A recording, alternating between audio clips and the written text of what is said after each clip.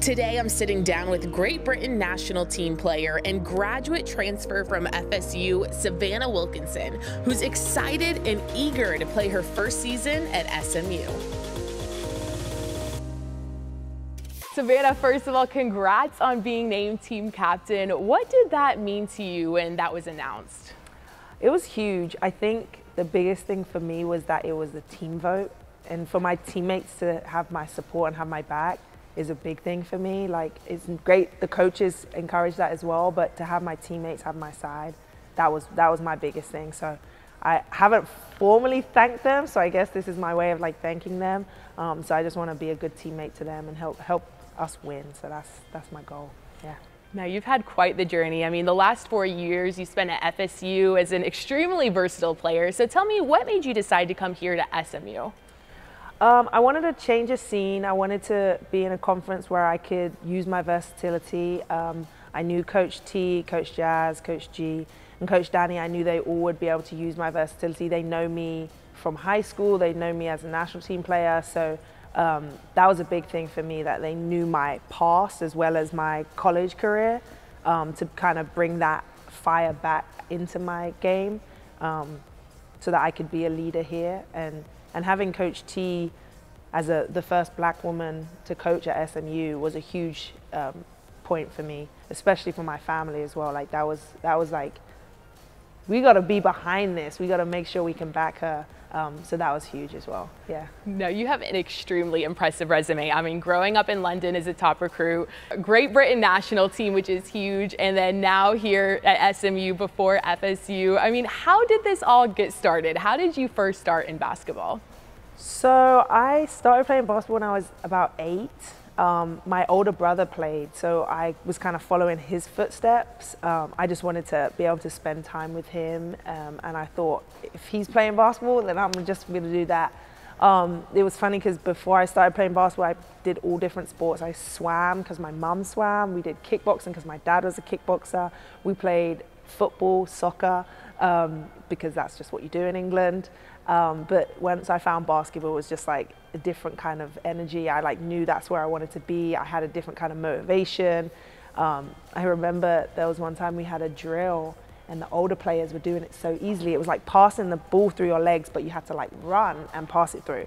And I was like, I'm not leaving here until I get that. And my mum saw me like change my whole mentality, and she was like, this is the sport. This is the one. The one. Yeah. So that's how I started, and then we're just a sporty family really. So you had to do a sport, and once I found basketball, I knew I was going to be all right.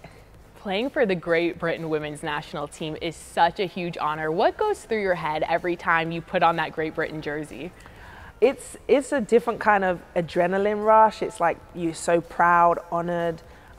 It never changes. It never wavers. Every single time you put it on, no matter how many times you've played, it's a different kind of energy. And GB is known to be like the people that are just on you all the time. We're hardworking. We're just gonna scrap and play hard.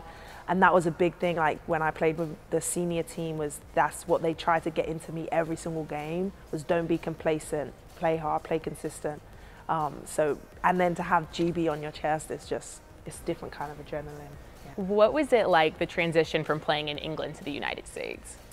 I would say the United States is a lot faster. I think in England it was more physical. I don't think they call as many fouls in England, personally. So that was a little bit of an adjustment when I first came over. But I've kind of found my way of being physical, but also not getting in foul trouble. So it's a balance. So yeah, the speed of the game. In England, I was playing with like professionals who had come through their career, played in Europe, played in college, and I got to learn from them. So now it's kind of interesting being able to take my European experience and teach people here, like the freshmen and things like that. So it's fun to have the other side of things. So yeah, I would say that's the difference. What are a few of the things that these professionals have taught you playing for the national team? I think consistency is a huge thing. I think when you're young, you think, oh, if I eat bad or I go out, I'll be okay. But they're on top of it. Once they're in season, I'm eating right, I'm working out, I'm doing this, I'm stretching, yoga, this, that, and that. So they have a whole lifestyle that surrounds around one game. So I think that was a huge thing for me, was I didn't really I didn't really learn that until I played for my national team, and seeing it every day. Like, we're in camps and they're making sure they're like, okay, this is how much protein I need, this is how many carbs I need. And it was a wake up call. Like, I can't eat cake after my meal every single day, yeah. Even though they have desserts there. So that was a huge thing. And then obviously basketball, they see the game so much differently. There's a girl on GB, Jo Leadham. She was always my inspiration. She plays the 3 position at home, and she just sees the game so differently. And so she would always teach me. She would like pull me to the side and just be like, next time, if you just do this, like, you're going to be open every single time. Just shoot your jump shot. So she had lots of confidence in me and knew that I could see the game how she saw it. She just had to guide me to that spot. So yeah. Really, now we're excited to see you play. Season is right around the corner. What are a few goals of yours for this upcoming season? I think my main goal is to just create Coach T's vision. She's brought me here for a reason, and I think it's to make her the program she wants to create and be able to bring that into capacity at this level. So I think that's a huge thing for me, is kind of taking on what she's saying and making sure that the program is doing what she wants it to be doing.